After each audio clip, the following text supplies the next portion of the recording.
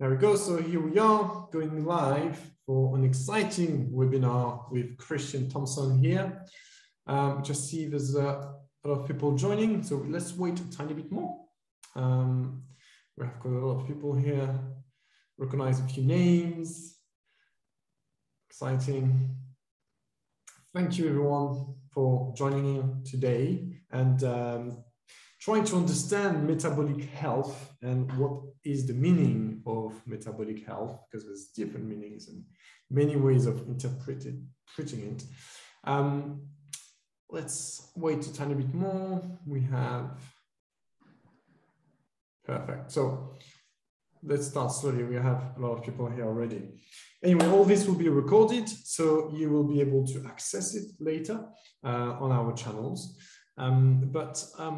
Thank you first, Christian, for being here. I'm very happy to be here today with Christian because Christian is a top expert and functional health practitioner and have been working for decades now into optimizing people's health.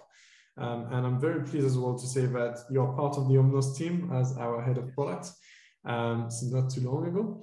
But very exciting about that. And we are working on very exciting things together. So today we're going to pick up your brain and for you to explain to everybody what is metabolic health, okay? And also presenting one of our tests that we have that covers everything. But really going into the details of metabolic health and what can we do about it and what are the common things that we can uncover from testing metabolic health. Yeah, so I hand over to you.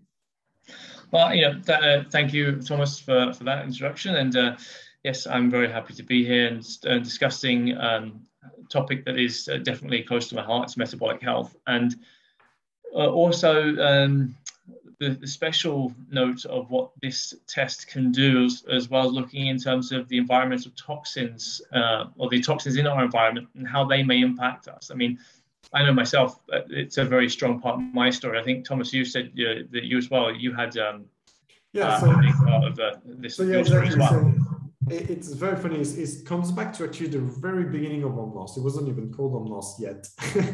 And we're still looking for the name, but we're working very much on the algorithm. And before that, because it took many years to put together Omnos with the team, I was just remembering being so tired and really drained and very, exhausted. But I just thought it was because of the, hard work I was putting in.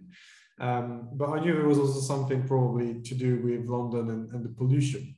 But one thing we did is to do those tests and to see how it would look into our algorithm.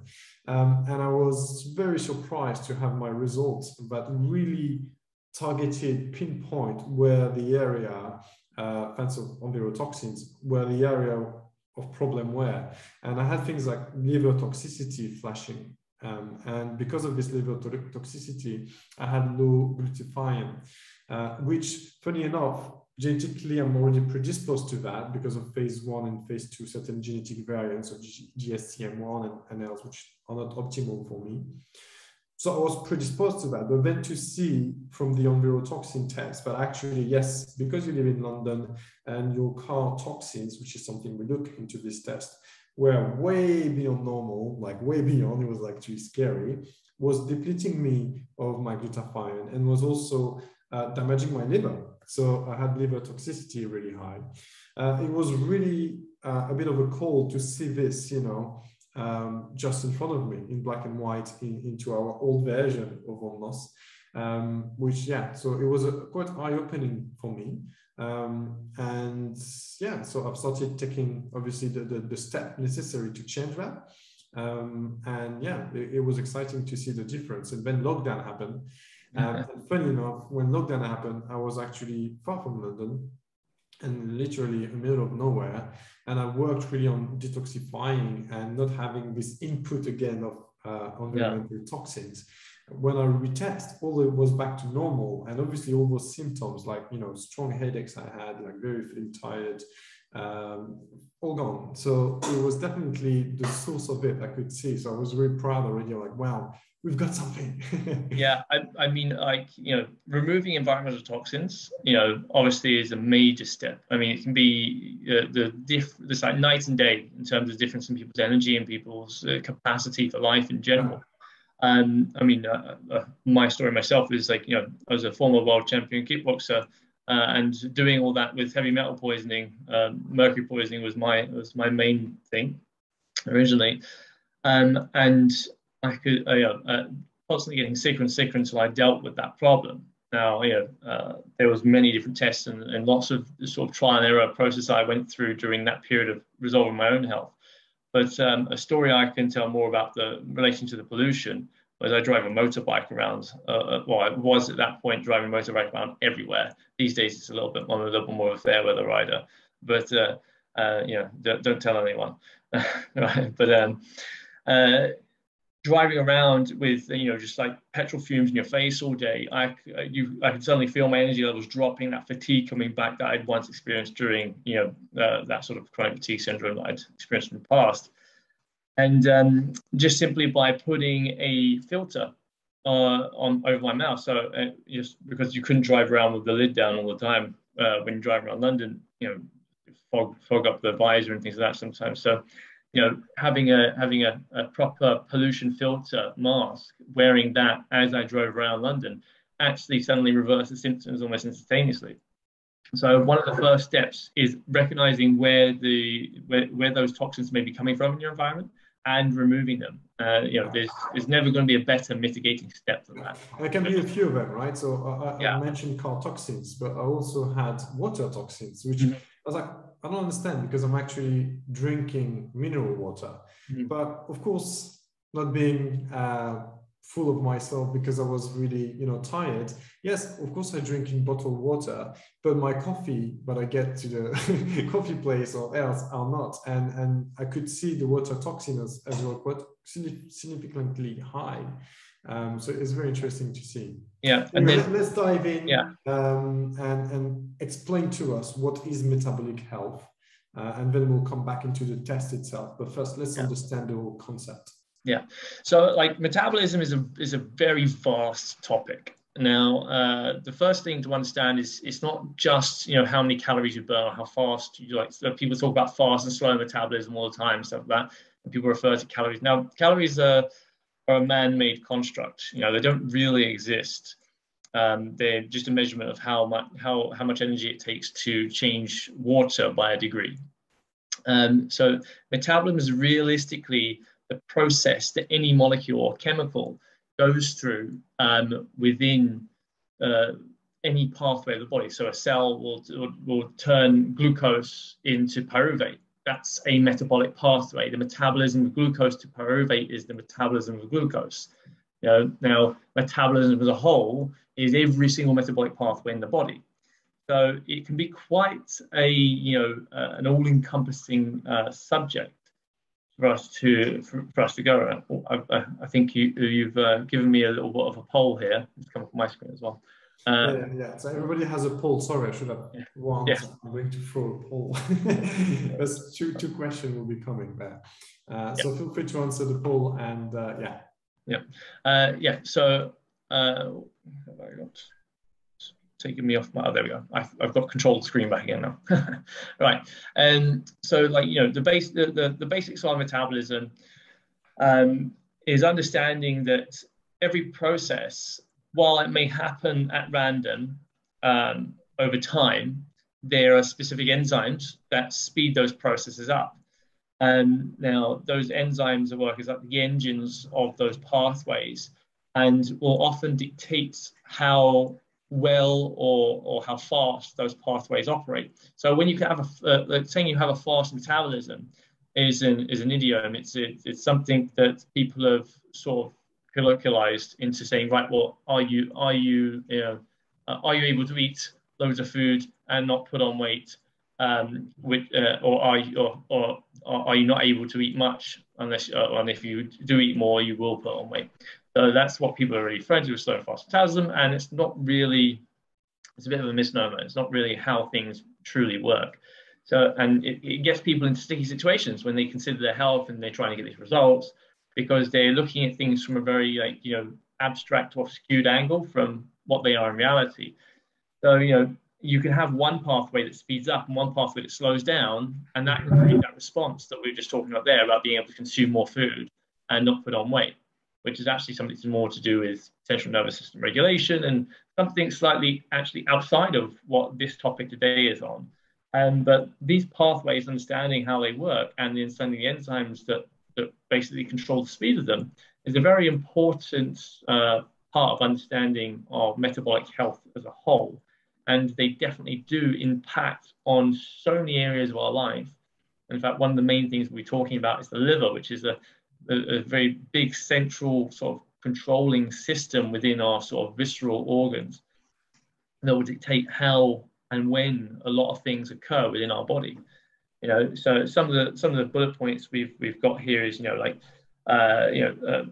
pathways interact, control the balance of growth and breakdown of tissues. Now, this one bullet point here particularly is extremely important for understanding how health and how disease develops. There was coining a phrase from a friend of mine way back, who got it from someone else who said this throughout history. I think it was a famous osteopath or something, that this disease is just dis-ease, not being at ease.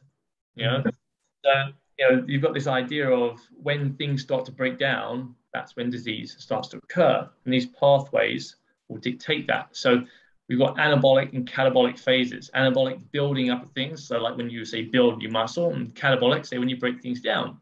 So catabolic can be, and anabolic can both be positive and negative. If you have something called hyperplasia, which is an anabolic process where you start increasing the size of certain organs to a degree where it's not healthy anymore, then that can be a very unhealthy thing to do. Catabolic process would be breaking down fat stores, which often is what people are actually seeking to do. So it's not that either one of these things are bad or good. We always have to understand that these things, if they happen when they're meant to be happening, that's a good thing. And if they happen when they're not meant to be happening, that's a bad thing. So it's not really the pathway or the speed or the direction it's moving. It's more about the context and the timing of this movement.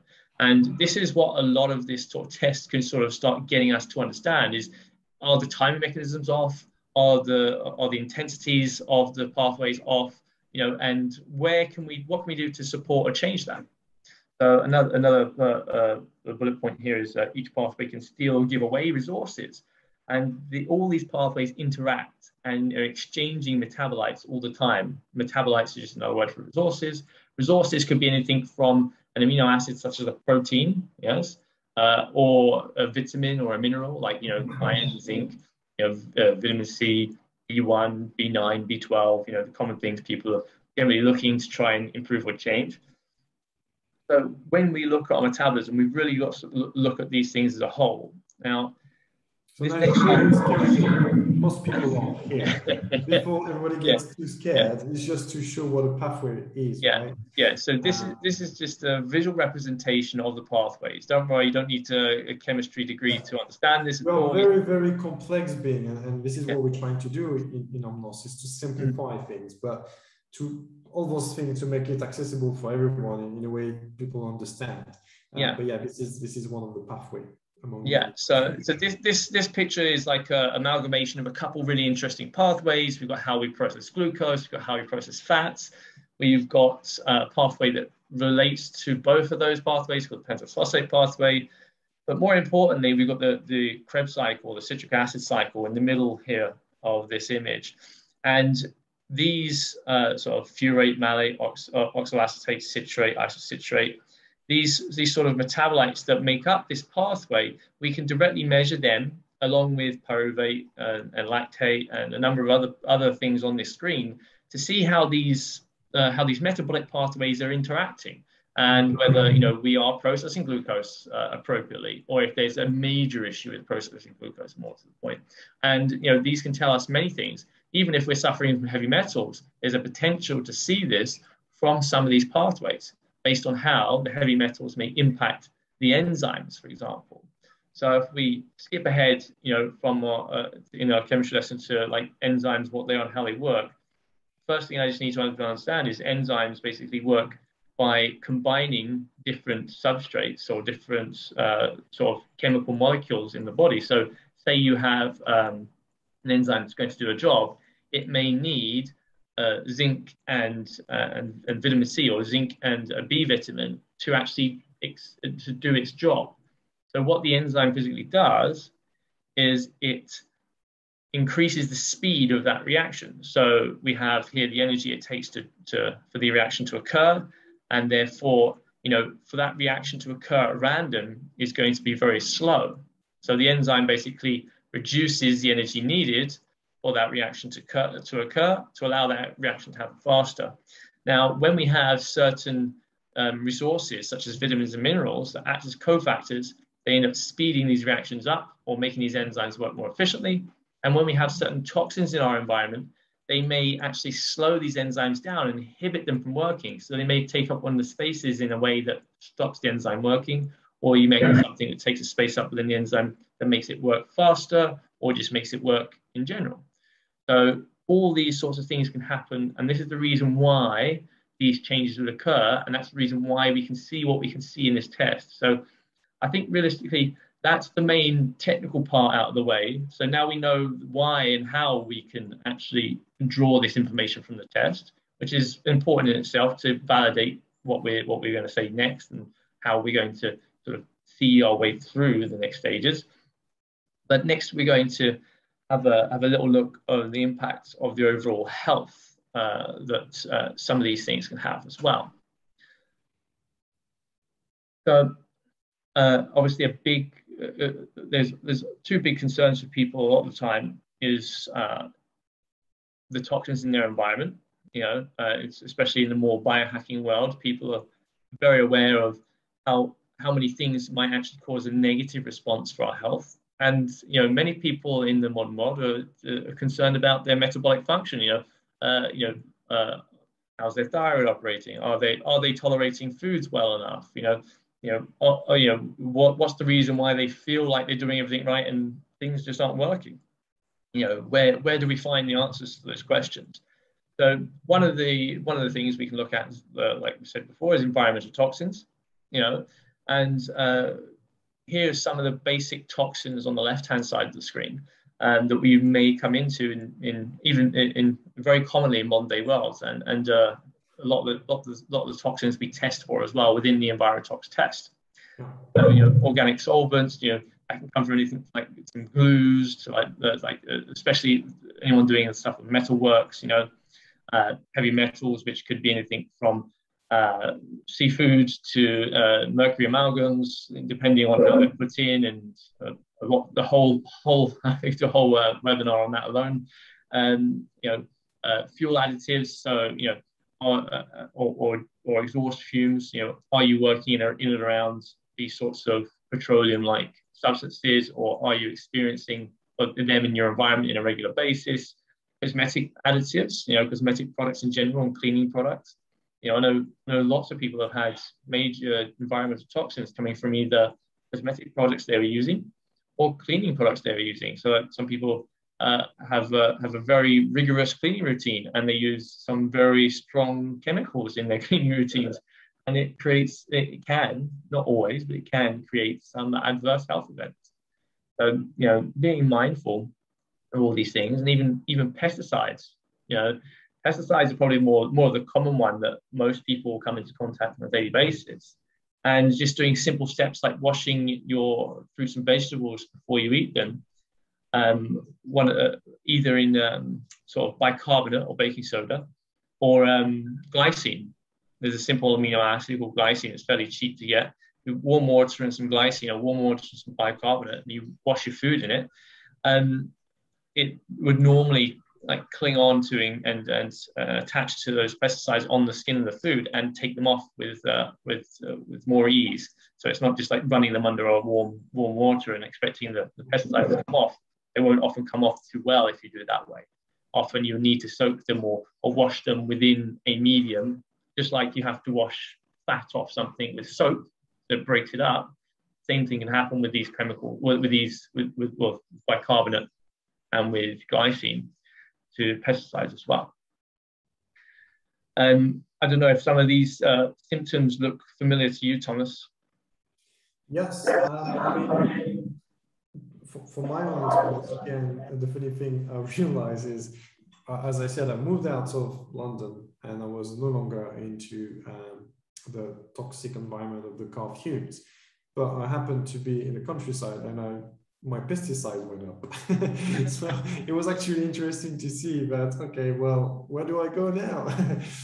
But yes, again, it's about making sure of, the prevention side of thing is, try to control the thing you can control first. And most of the time it's enough. Obviously you cannot control the car fumes, but if you can try to avoid the car fumes when you can, and try to do the proactive steps to remove them, whether it's through your lifestyle, sauna, and all those different things, sweat things out and supporting your detox pathways, it will make a difference. That's what we're going to see anyway. Yeah, well, like you said, driving with the window up, or or wearing a filter or something like that. If it's like a motorbike, like my situation, there's another one actually, which is we test for, is the plastic. And I am now always, lying here, I'm always drinking. I always drink by the bottle, which I'm being told off all the time.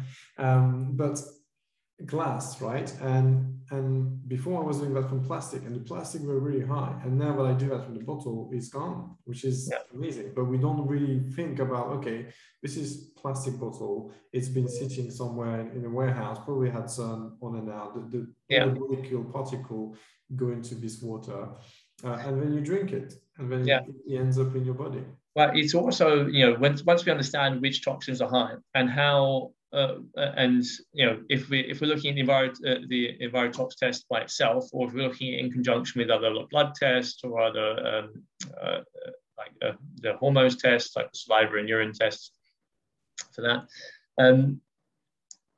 how our liver is responding to things. What is our glutathione status? What is our cysteine or our sulfur status? Within our body.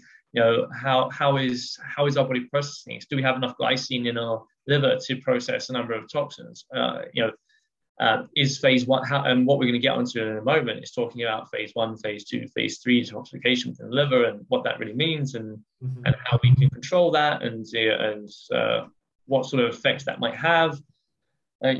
Because that's also very important to take into account. It's not just looking at what toxin is high. It's looking at how is the body responding to that, because you could technically have a very strong, robust system that's managing to deal with a high level of one toxin or another toxin very well. Mechanically different, and we all have a different context from when this happened, right? You can be on top of your game and top performance, or you can already be quite weakened by, I don't know, autoimmune diseases or things like that. So yeah, again, it's a different outcome from where you are already. So yeah, completely.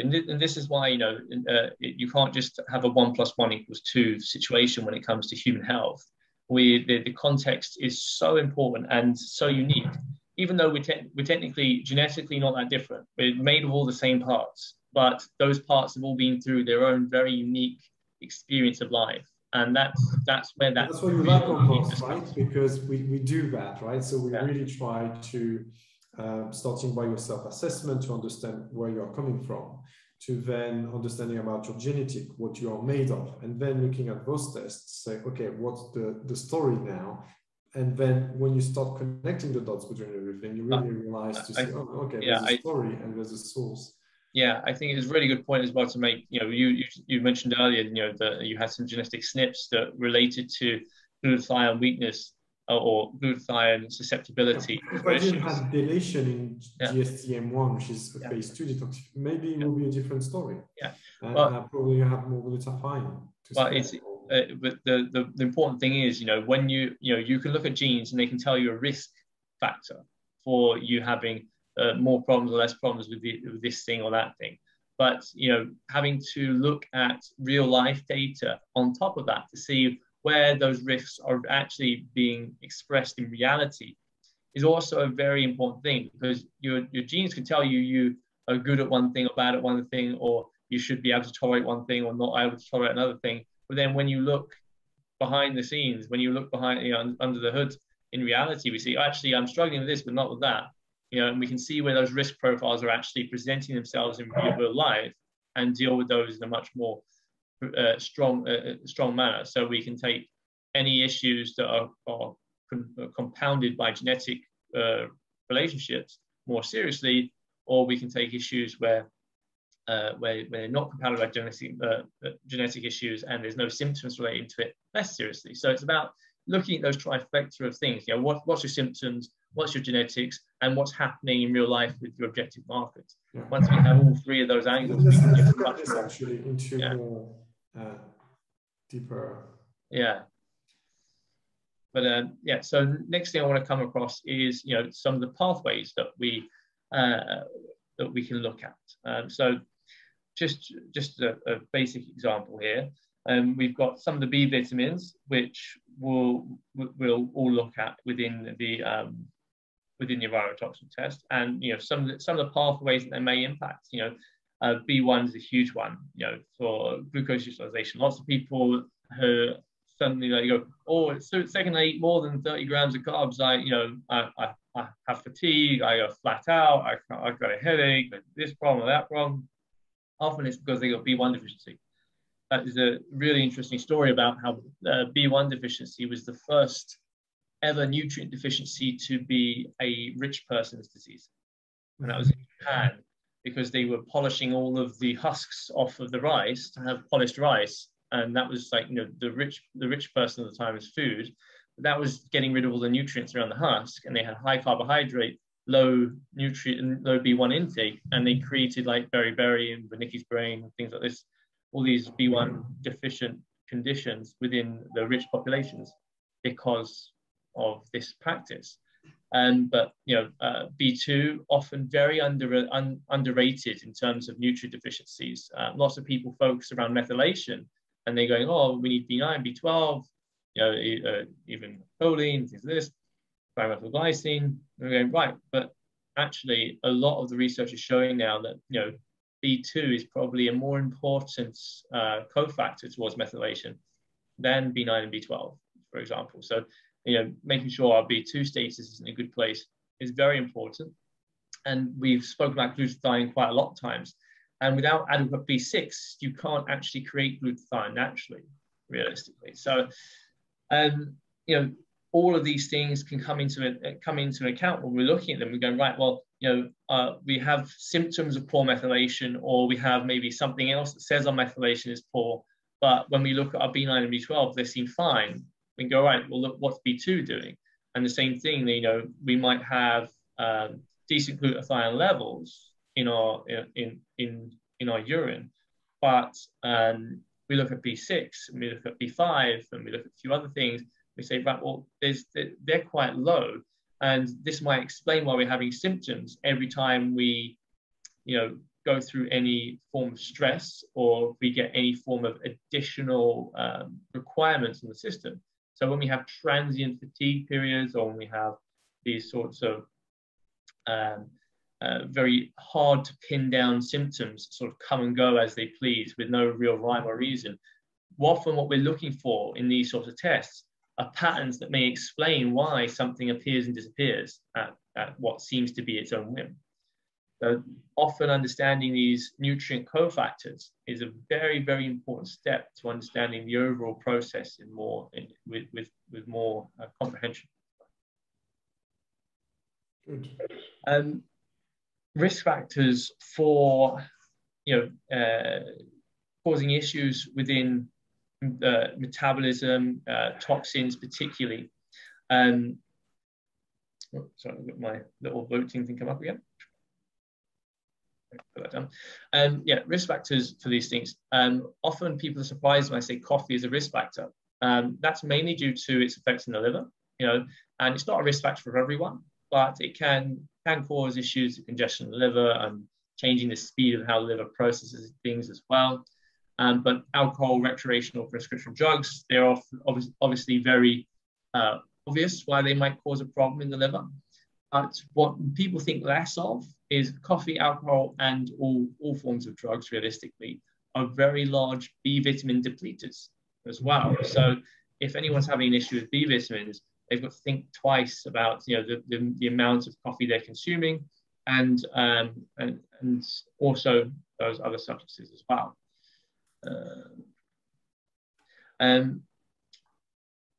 Another thing that most people understand, high fructose corn syrup and high fructose things in general put strain on the liver, and they get a larger risk of things like fatty liver developing. But one thing that's very commonly used in people's health programs is curcumin or turmeric-like substances. Now, while it's a great anti-inflammatory, it also slows down phase 1 detoxification of the liver. So within the liver, you have 3 phases of detoxification that occur. Phase 1, which is sort of the breaking down of these metabolites, the sort of taking things apart, taking things off them. And you've got phase 2, which is the conjugation, where you put new molecules back onto them to make them less toxic, and phase 3, which is the excretion of them through bile and urine.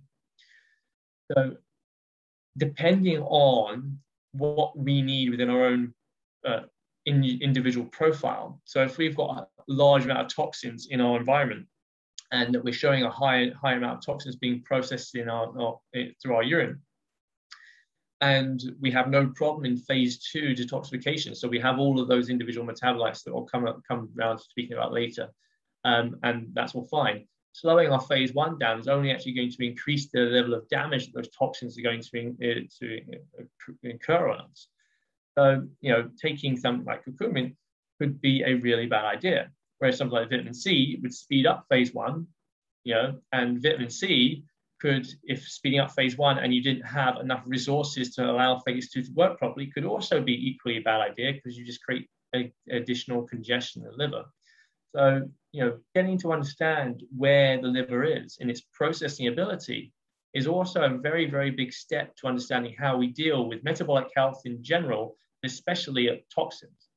Like this idea that we can go on a detox diet and solve everything is famously ridiculed for good reasons, although that ridicule has also led to people just throwing out any form of ideology in around supporting our detoxification systems, which is completely bonkers, because if we don't have the resources to make those pathways work, they're not going to work right. So your metabolism within the liver and the detox pathways can speed up and they can slow down.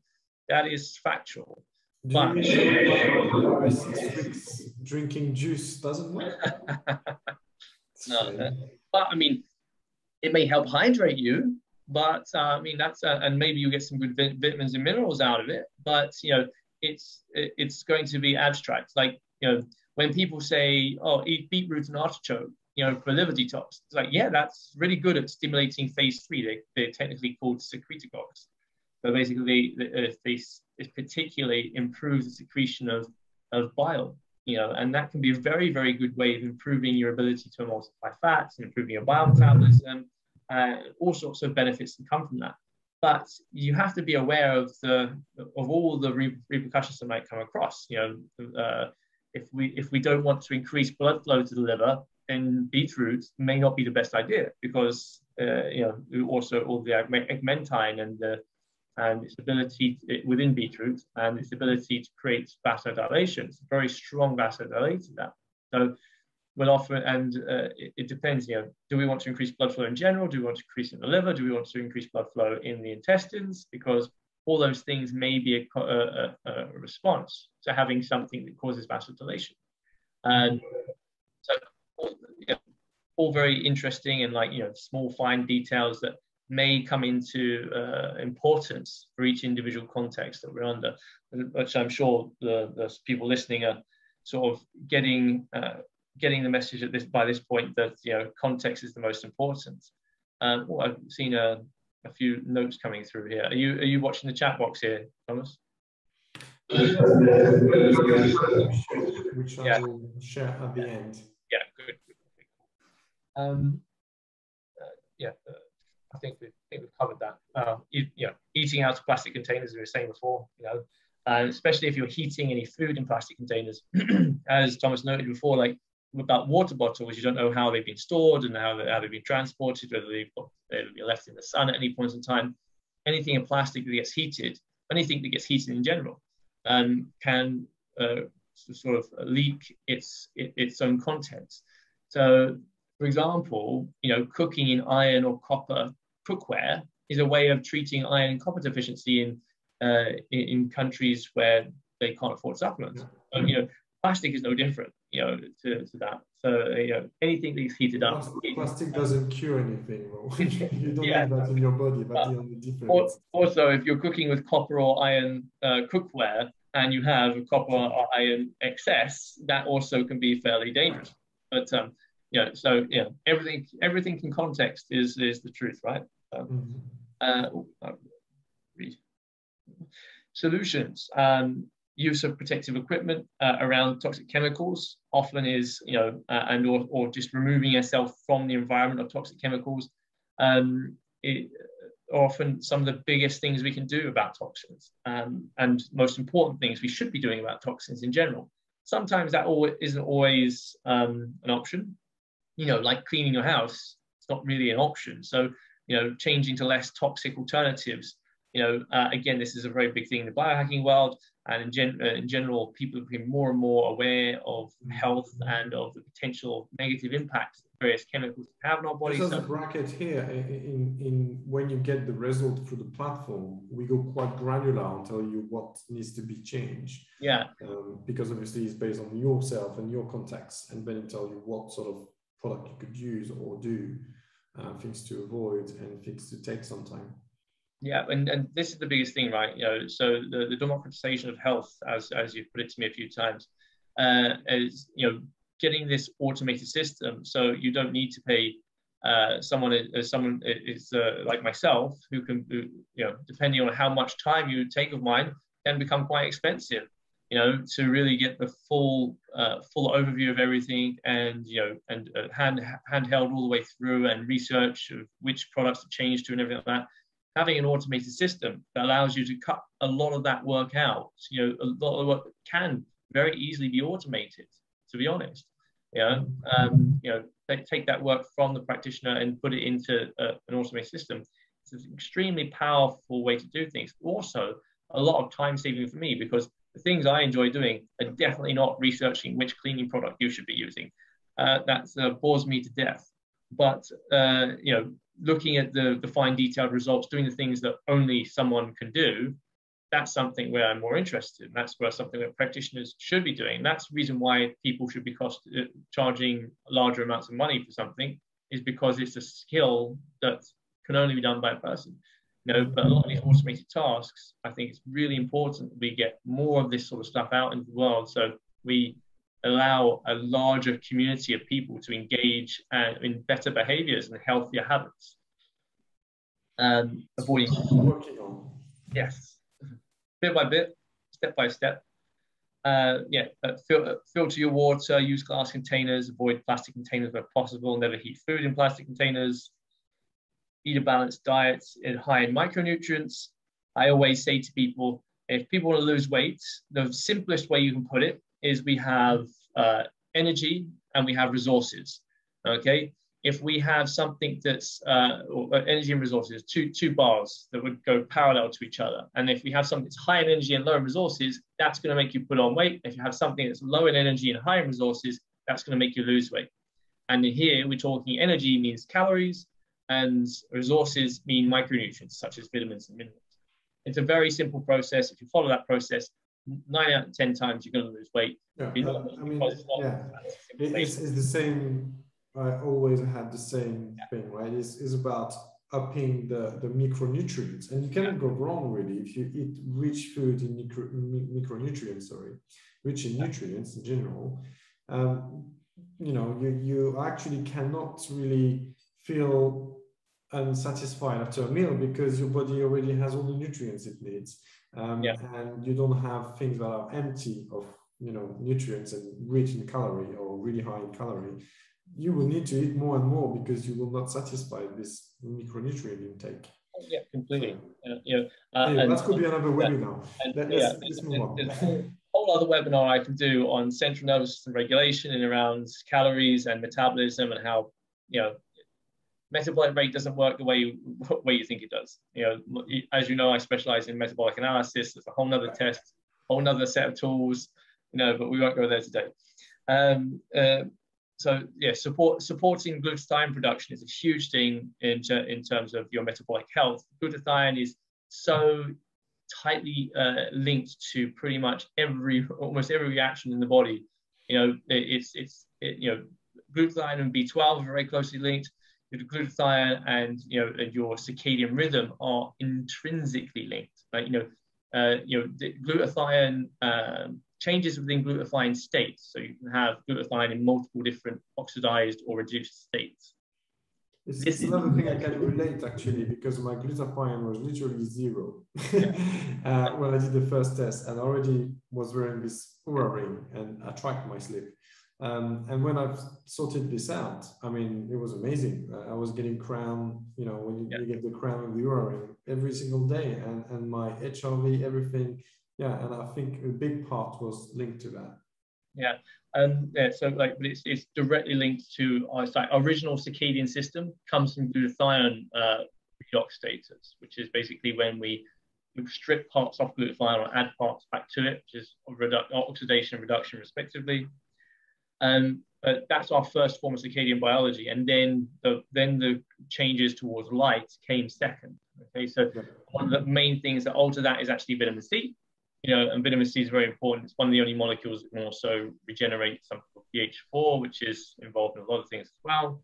But looking after this sort of methionine, cysteine, protein status, B6 is very important around glutathione, and most people will have a positive response from vitamin C. There are some scenarios where that's not going to be the right thing, but most in general, vitamin C is going to do people a very good job at helping produce more glutathione because it stimulates the right pathway for that, and supports a lot of the similar processes that glutathione is used for, supporting phase 2 and phase 2 and phase 3 liver detoxification.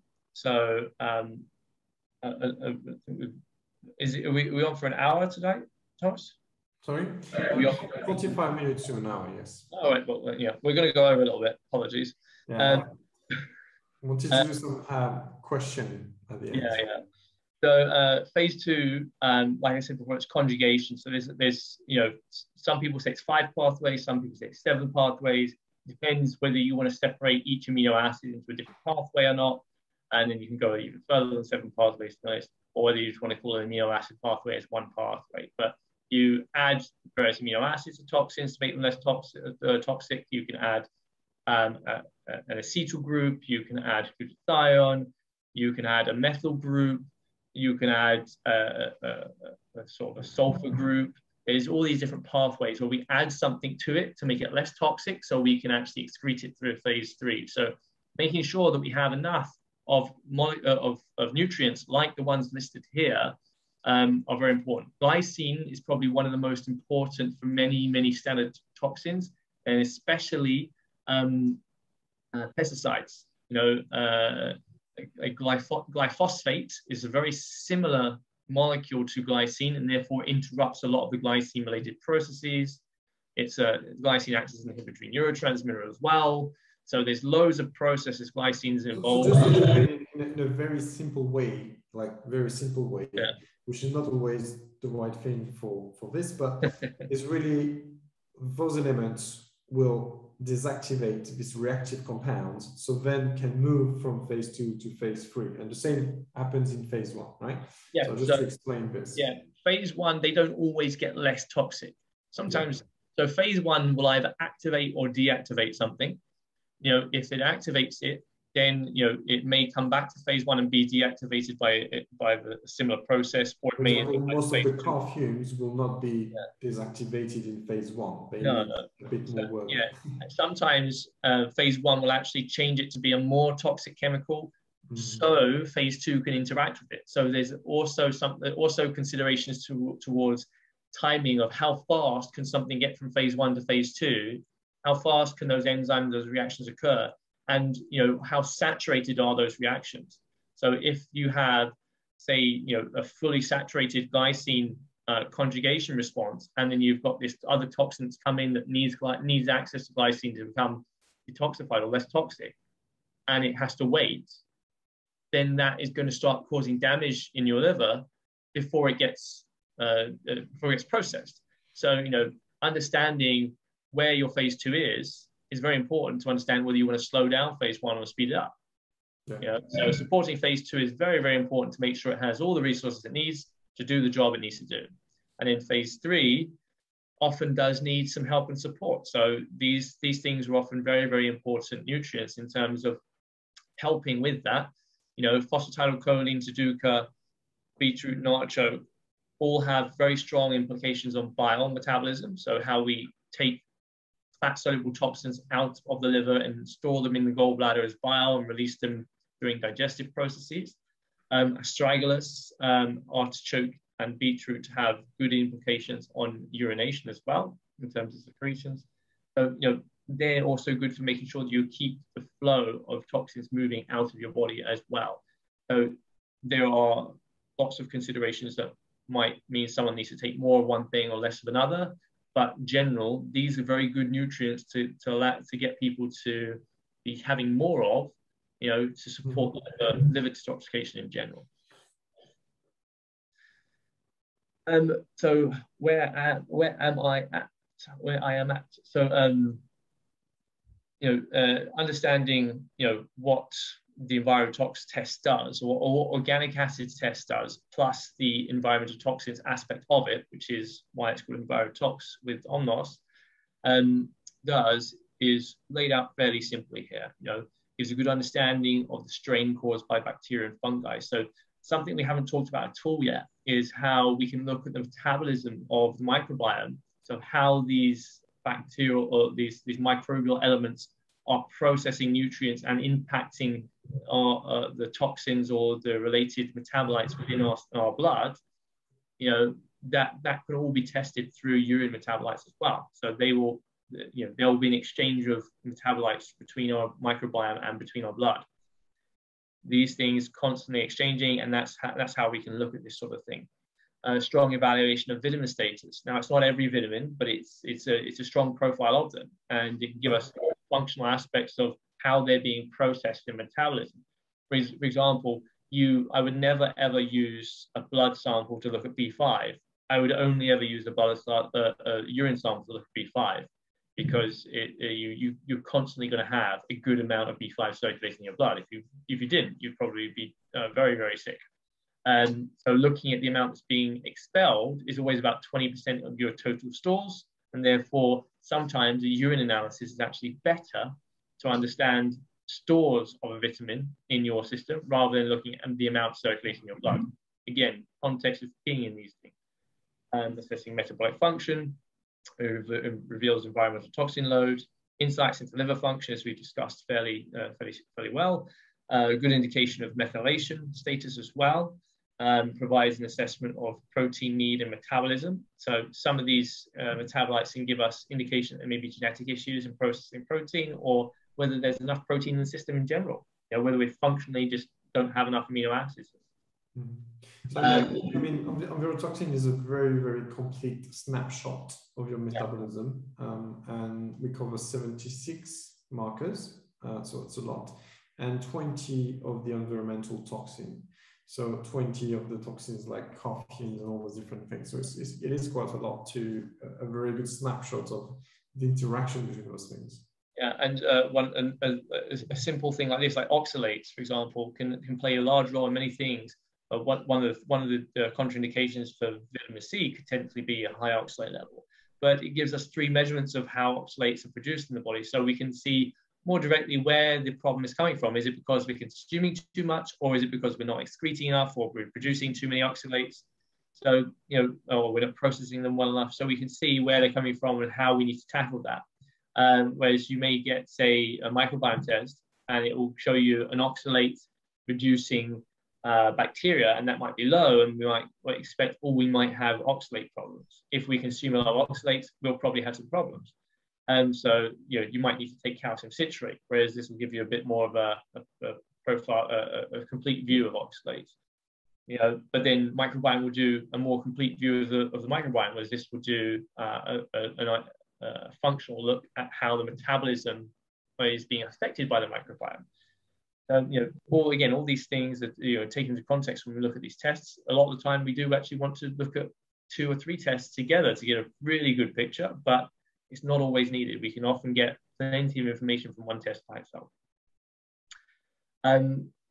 Thomas, why don't you take us through all of the markers? What you see on the left is what you will get if you do one of the organic acid tests, right? So, this is a snapshot of it. And obviously, you need to see your qualified practitioner to understand all this, and a very good one to really make a good interpretation of it all. And a very thorough one to then give you the recommendation and follow up with you. So the idea of Omnos really is to look at all this and to make it all simpler, right? So in a way that you can understand. But we look at all those tested biomarkers, so all the things we have seen, so B complex markers, brain function, carbohydrate rates, fat breakdown, all of those things. And then all the toxins. As I explained, 76 of those organic acids and around 20 or more actually of all the different toxins, environmental toxins. So it really gives you a complete snapshot of your metabolism and also all those environmental toxins that may affect your metabolism and your health in general. So yeah, this is different snapshot, as I said, of how it would look from the PDF report. And actually, if you have done one of those tests, and you haven't been on the platform, it wasn't through us, for example, we're more than happy for you to upload that into our platform. So then you can get, which is I think the next slide, will show you what we have done and explain to you, with also the description and what you need to do about it. We're adding stuff every day as well. I know I'm hard at work at the moment, adding more and more nuance and complexity to these to make it as time-saving as possible. Let's face it, we are very, very complex being. And I think someone, even the top experts, we need to be humble, like people like yourself are, but you cannot be experts in everything. It's impossible. We just, and that's why you need now amazing technology like we have, or, artificial intelligence, all those different things, and put everything together, picking the brain of brilliant people like you, giving your knowledge, but sharing also with someone who is equal, like the hormone experts that we did an hormone webinar last time. Sue, for example, one of our hormone experts, she, all putting all this together and then putting all the connection together, it's just amazing to see. And we learn a lot. Yeah, but it's all about those multidisciplinary teams, right? That's all the buzzword these days. But it's exactly right. It's exactly what it should be. This hyper siloing of skills is actually not getting us anywhere when it comes down to improving our health. So more importantly, let's look at how the platform. So Thomas, do you want to, probably the rest of you, take us through this? Yeah, sure. So, very simply, if you do receive the test at home and it's just a urine sample that you do in the morning, and then you get the results, and you get the results on your platform, and we explain. So the result overview, you can see where you are at, whether you're normal, high, or very high. And when it's, for example, very high or high, we will explain to you what it means. So we will explain to you, actually, there's a mix here between the result section and personalized recommendation. I do apologize. But you have, for example, if we take on the left nutritional markers, and we give you the result explained, which is normally the third one here, nutritional marker. We explain what that means. And if you scroll down, we even give you the ones that you are deficient on. And then we give you, obviously, in the result section, what you need to do about it, what you can do about it. And we obviously give you more of an explanation based on all the other things we know of you. So whether it's from genetic results, from another test that you have done. So for example, if we look at the recommendation section explained on the fourth screen here, why you should avoid fluids with meals is not only because your nutritional markers is low, so basically the more fluids you have and the less they will break down. Well, you also need to do that because you have your zinc and copper ratio here is also very high. That's from another test. Your fat breakdown rate is also very high. So it's something you need for many other reasons. And we connect the dots between this. And then we also tell you what to do in terms of supplementation strategy. So what is the best supplement for you right now based on those results? Yeah. Yeah. We're going to finish off tonight going through a bit of a case study that I've graciously been given the permission to share with you guys. And so this is a client of mine.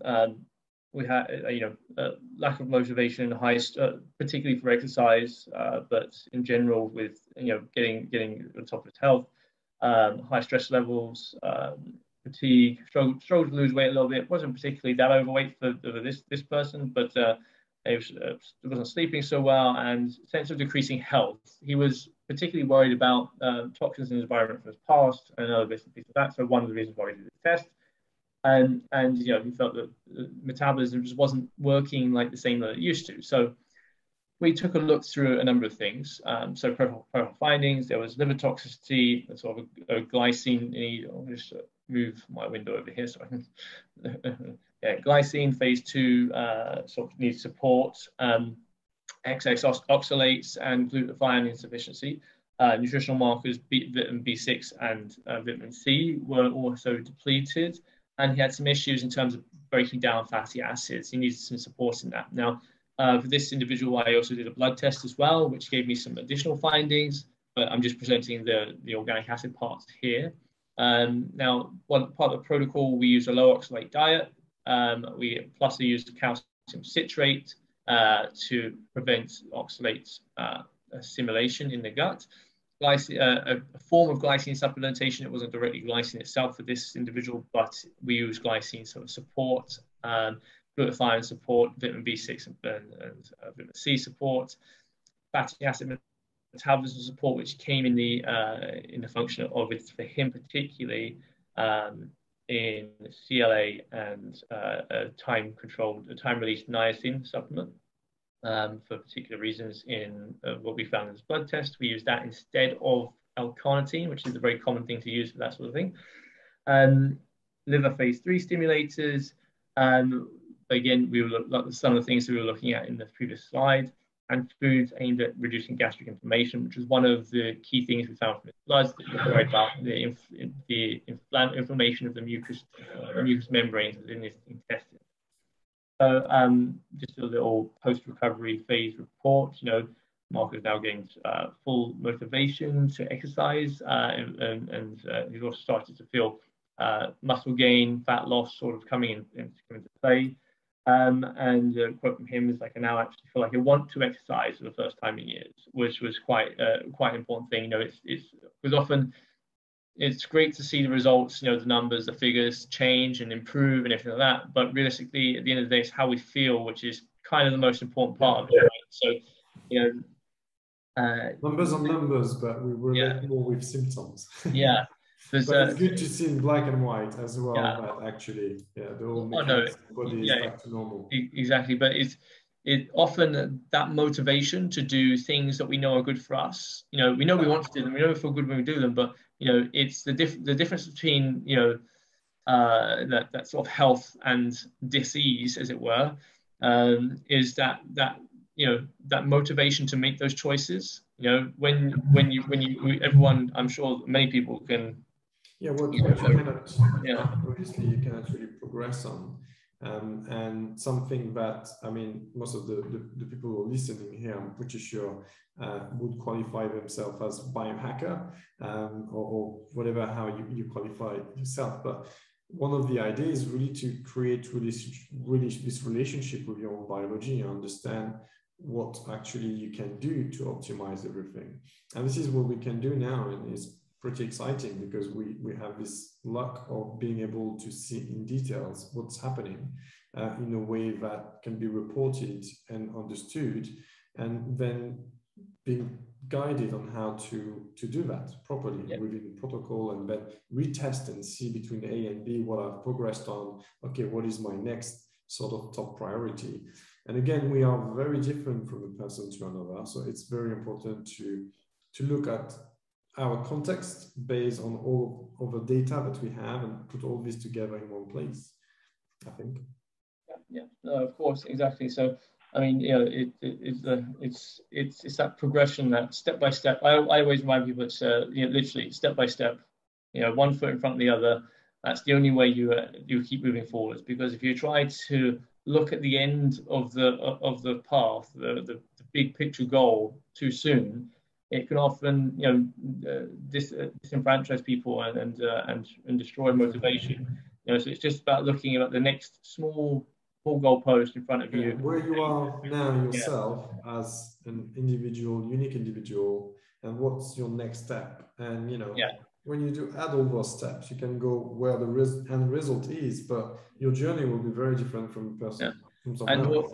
And also and understanding, we're also different, and it's a good thing. And also understanding that nothing ever really happens in a straight line. Yep. You know, life happens. Don't be thinking out right now. Let's move on. Yeah. Right. So I think we've got question time now, right? Yes, question time. If you do have any question, and there's some already, but please feel free. There's a little button. You can have Q&A. Feel free to ask question, and we are going to do our best to answer. I've seen some question already. Yeah. And there was one to do with genetic, actually, which was a bit different, but I will answer that. And if you want to add to this as well, it's about MTHFR and COMT. So it's a bit off topic, but well, sort of, because if you're predisposed, so here this person is saying that it's been sort of low MTHFR, so the SNP, the variant, was not a good variant. MTHFR and COMT. So MTHFR has a lot to do with methylation, obviously, and detoxification, and the same for COMT, but it's again different pathways. And COMT has a lot to do with dopamine pathways, for example, and neurotransmitters in general, but dopamine. And yes, you will need to support those methylation pathways, and you know, with all those B vitamins and L's, but also in terms of lifestyle. You will also need to make sure when you start feeling anxious, because this is what it does when you don't detox those neurotransmitters, to look at ways of distressing and ways of supporting those pathways. If you want to add to this, Christian. Yeah, no, sure. We can talk about this, but yeah. I'll add a little piece. So, you know, if you have, because basically what we're talking about here is methylation, and we're talking about the action of COMT or COMT, and the various neurotransmitters or pathways it interacts with, which a lot of them will be in the catecholamine pathway for COMT. So methylation, as I said before, you know, looking at seeing why your methylation may be struggling, if your methylation is struggling in real life. So remember, genes are only part of the equation, right? They give you a risk factor, but they don't tell you actually are you suffering from that. So do your symptoms agree that you're suffering from that? And have you got any biological test results, like objective test results, that would also agree that you're suffering from that? And then if they do, what do they actually say? You know, so it may be very likely a B2 issue, or supplementing with additional B2 will often solve the methylation issue. Now, trimethylglycine, choline by itself, B9, B12, also very, very good potential solves for that. And some people actually have a problem with B7 that's causing a methylation issue. You need B2 and B7 adequate amounts to be able to use B9 and B12 in methylation. So we're always going to be mindful that it's a larger picture thing. Now, when it comes to COMT, you know, often something, vitamin C and copper will often help with speeding up that process. But, you know, we need to see, is that process realistically something we need to speed up? Actually, the EnviroTox test, or the organic acid test, is one of the only one real ways to look at neurotransmitters. It looks at neurotransmitter metabolites, so we can get an indication of how they're being processed. Although it's not a direct measurement, and it's not the be-all and end-all test for that, it's probably one of the better tests that you're ever going to be able to access that can look at the neurotransmitters. So I've just seen envirotests. Yeah, envirotoxin test is one of the tests that you need to look at for neurotransmitters. Yeah. So and today actually, because it's all about envirotoxin test, it's a one-off because it's a very complete test, and we're already very competitive about this test. You can be charged over £1,000 in our district easily without a consultation. And we're doing that already a lot less expensive. And plus you have the platform environment, and also we're actually doing a code which is EnviroTox25, which gives you 25% off the test. And as you can see, you will receive this beautiful box, and it's all explained on how to proceed with the test, and you will get obviously all the results. And if you want, then if anybody wants to do a consultation, we have a 15-minute consultation, and then we have the 45-minute consultation, which is £45, and then £90 if you were to look at all the other things as well, history and health with our expert like Christian. So yeah, I hope this was very helpful for everybody, and everything will be recorded. There's another question. Thank you for thanking us. There's one question just on how to do the test again. So we mentioned it a little bit earlier, but this is a urine test. So this is taken all through urine metabolites. There's no blood or hair or anything else involved in this. This is a urine envirotoxin test, is urine only. We will be offering blood tests soon, but that's a whole other thing that we will talk about another time. Another thing it's okay. We can say we have exciting news soon. Yeah. But yes, we are going to launch blood tests very soon, and there will be 7 of them, blood prick test to add to our 5 existing tests, which are genetic, so the envirotoxin, the element test, which we are going to do another webinar on, the hormone test, and the microbiome test. Yeah. 7 more tests to come. And really, again, thank you, everyone. But what I would like to say about all those tests is, if you haven't yet, it starts by the beginning, which is the self-assessment. It's very important because, again, it's not about this test particularly for you. It might be something else. However, this test is very complete, so it's always going to be relevant to most of us. But if you have many symptoms that are more towards microbiome issues, let's say gut issues, our self-assessment will pick this up and will recommend you this test. And that might be the starting point of your journey. So I'm inviting anyone who's watching this who haven't started yet the self-assessment, who haven't signed up. You can already get an amazing insight signing up for free and getting your wellness score, which will guide you along the way. So the idea of Omnos is really to guide you on what is the next best step for you, rather to follow the trends, because we really look into your bioindividuality, and we really try to guide you towards that next best step for yourself. Until hopefully there's no many best steps, and you just track what is essential. Yeah, so I've got two questions that just popped up. One, the EnviroTox goes to Portugal, doesn't it? Sorry? The EnviroTox test, we deliver it to Portugal? Yes, we still, yeah. I thought so. And also, someone was asking, can they redo the self-assessments?